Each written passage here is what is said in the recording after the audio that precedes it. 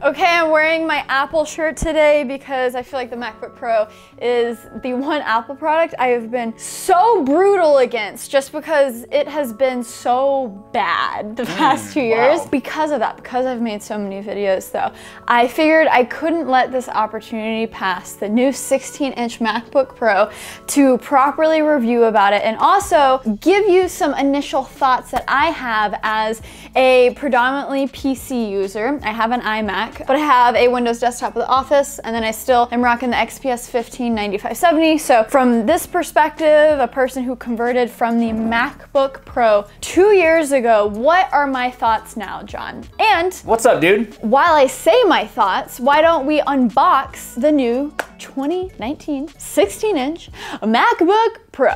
This is actually John's MacBook, and I picked out all of the specs for you because his last MacBook, 2016 MacBook, we're gonna get into all the issues it has. He got the 256 gigabyte version, and he's like a video person, and that's just a nightmare. Apparently it's the worst one I could have gotten. Yeah.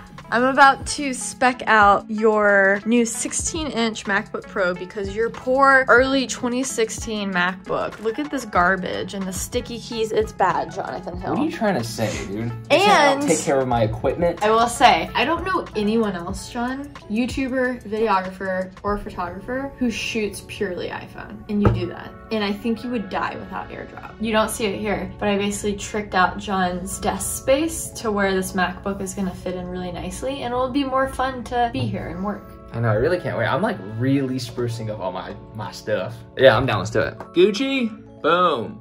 Okay, we got you the i7. All these YouTubers out here Whoa. getting the... Were you about to open up? Yeah. I'm going to spend the money on it. That's true. He's the one who dropped like oh my gosh. We got him the i7 because I'm still convinced that even though the airflow is improved, that it's still not going to properly cool an i9, the H series, which is like top of the line. But he has the good graphics. You got 32 gigs of memory because he always has a bajillion Chrome tabs open while he's simultaneously editing videos. And then you have a great graphics card.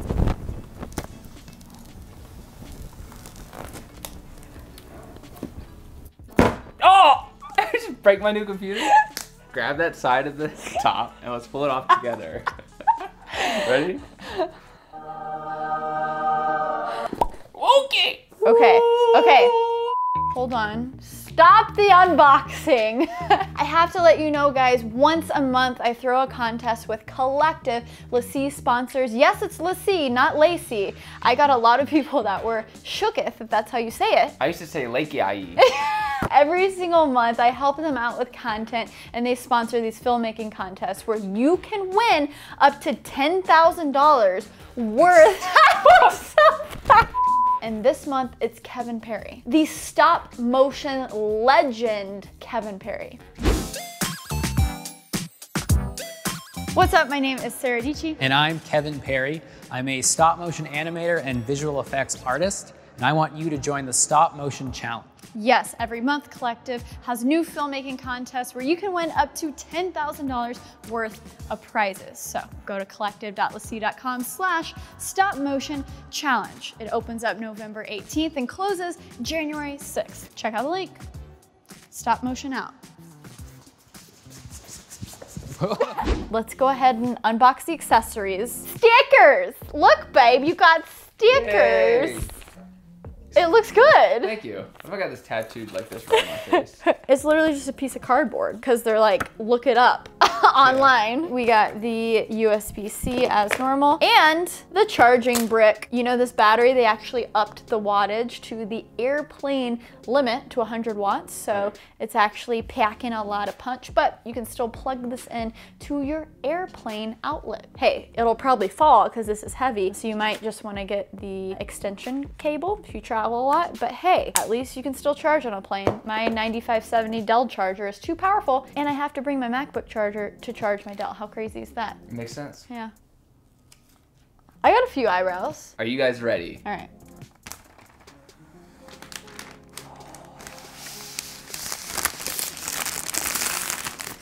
Does that feel like $3,500? Does it smell like it? I mean, it was $4,500. Oh, it was? Yeah. Okay, does that feel like 45? Are you sure it was 45? Yes. I think it's 45 because we got Apple Care as well. I'm sorry, can I hold it? Why did you ask me when you were already holding it? Can we have that to compare? Here, I'll grab it.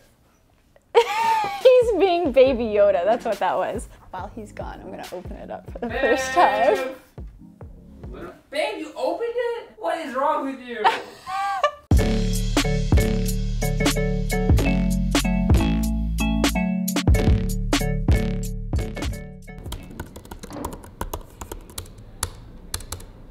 Congrats, because you're now an official owner of a physical escape key. I dislike the touch bar. I always have. I still do. But you have a physical escape key. Let's just do a quick sound test of the keyboard, and then we'll switch, and your mind's gonna be blown. So first you type. Okay.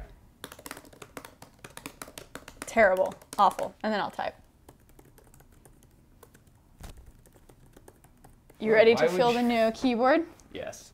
How much better is that? That's pretty nice. It's so much better, right? Yeah. There's actual depth to the keys. Okay. While he's setting up his brand new MacBook Pro, let's go through some of the issues that the previous iterations had from the redesign in 2016. The 4 USB-C ports that are also Thunderbolt 3, even though they pack a lot of punch in terms of data transfer, an issue that I had on my 2016 MacBook Pro and also John, are the very weak ports. They couldn't hold on to any hard drives. The hard drives and dongles would disconnect all the time. That is something I want to assess with this in my review in a couple months. Just a weak display hinge. John's MacBook has this issue. It flops around. You have the terrible butterfly keyboard, which is just not that great of a typing experience. It is super loud. And you have the sticky keys to where you press the key one time, it'll maybe type J twice or 3 times or not even work at all. I personally have had this sticky key issue, and these blatant issues of the MacBook Pro is just what made me kind of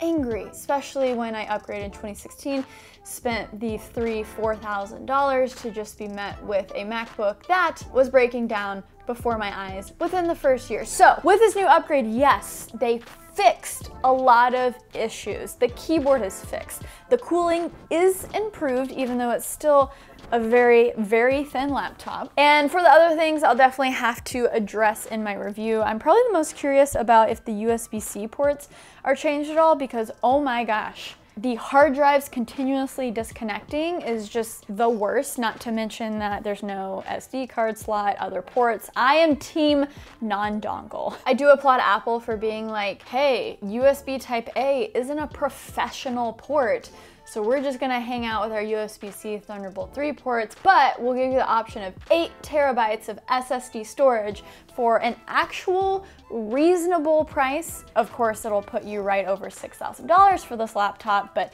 8 terabytes of SSD storage in a thin laptop like this is actually insane. But to go to those lengths, I think is a pretty funny response to like, hey, you don't even need to plug in your hard drives that are USB-A. You can just store everything on your laptop or via the cloud.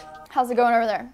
It's getting there. All right, good. So props for improving the cooling and still keeping it as thin, although again, my personal opinion when it comes to a pro laptop device, I don't mind a little thickness. My 9570 is a little bit thicker than this, and then the Asus ZenBook Pro Duo, which I just thoroughly enjoyed using, was super thick, but wow, that packed a lot of punch, and I so enjoyed that second display. Again, you've heard me over the past couple years scream from the rooftops, oh my gosh, the MacBook Pro is probably one of the worst Apple products in terms of value, what you get for your money. And I am proud to say here for the first time in a while that the MacBook Pro is no longer the worst. I'm so glad they fixed these blatant problems, put in a new keyboard, brought back a physical escape key, even though, well, they shouldn't have taken that away in the first place. My thoughts on the MacBook Pro have shifted a little bit, but I'm still good with my setup with the Dell XPS 9570, and I'm still trying to get my hands on a ZenBook Pro Duo. I received a lot of those questions on Twitter, like, Sarah, are you going back? Nah,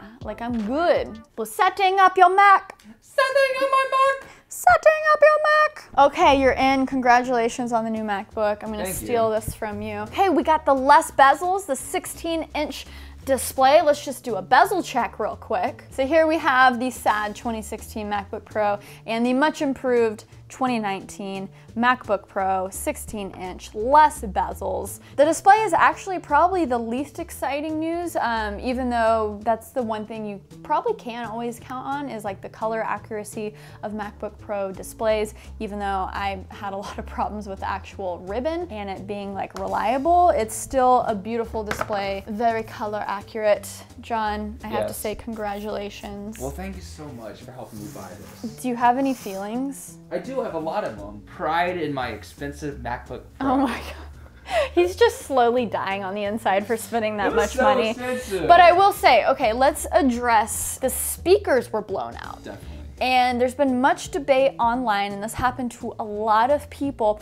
It might have actually been Adobe's problem. So it was a Premiere issue to where they just would blow out MacBook Pro speakers. But a lot of people say, well, why even build a device or have software that even enables an application to blow out the speakers?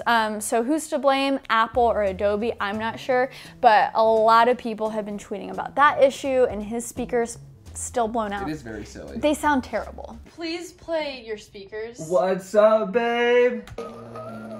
That's Here. so bad. Is that a real song? I cannot believe how long that lasted. I'm between two giant corporate buildings. The weirdness of them changing to the T keys. Look, now it's like the same size keys. Are you excited? I'm already like zoned into this. So make sure to stick around because I'm gonna do a proper review on this device. But before it came out, I actually had the honor to do a little bit of a briefing and they showed off the power. And so this is something that I can show before I show you in the context of my workflow, but they had a lot of good like different stations showing it off. I will say, I think the type of person who this makes the most sense for and the improvements are super obvious is the programmer, because hey, you have the physical escape key back, thank goodness you have the better keyboard, Linux tools, a really clean command line, and then again you have a lot of real estate on the display, have the extra vertical real estate, you know, it's not those 16:9 displays which aren't my favorite, and it's just really powerful. It packs a lot of punch. Some of the other things that they showed us is live multicam editing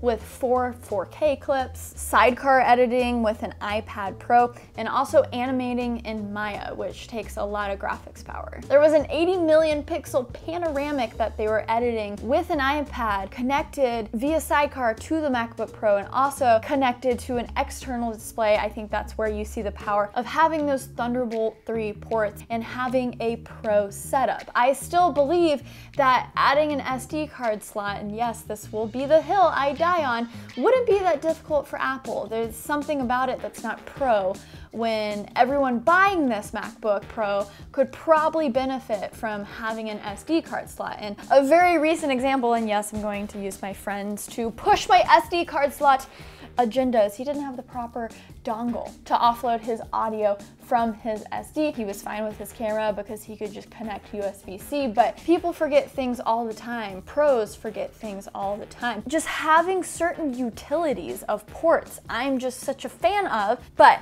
now that has just moved to a preference of mine that I seek out in other laptops, and I know the MacBook Pro isn't going to be getting any port anytime soon, probably ever, because they did update this chassis to improve the cooling, to fit certain things, to fit the bigger battery in there. So it's safe to say that we're not gonna see a brand new form factor in a pretty long time. If you want a MacBook Pro, if you want Mac OS, you just have to come to terms with, hey, you're not gonna have ports other than USB-C.